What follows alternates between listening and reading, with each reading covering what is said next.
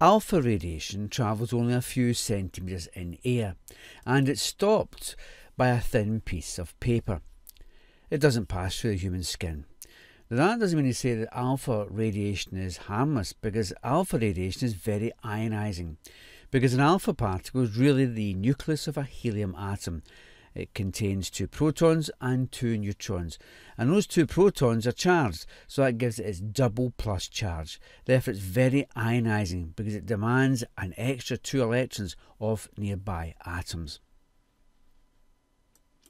Beta radiation can easily pass through a few centimetres of air, and it can easily pass through thin paper, but it's stopped by a few centimetres of thin metal like aluminium sheeting.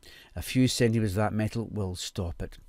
A beta radiation is really a fast moving electron with a charge of -1, but it's very, very light indeed, and is usually stopped in its journey by bumping into other atoms. Gamma radiation, on the other hand, is not a particle, but it's almost like a flash of electromagnetic radiation. It will travel for enormous distances if not stopped.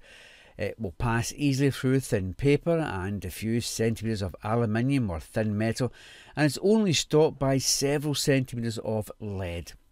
The gamma radiation is a member of the electromagnetic spectrum, and it can be very dangerous because it carries a lot of energy.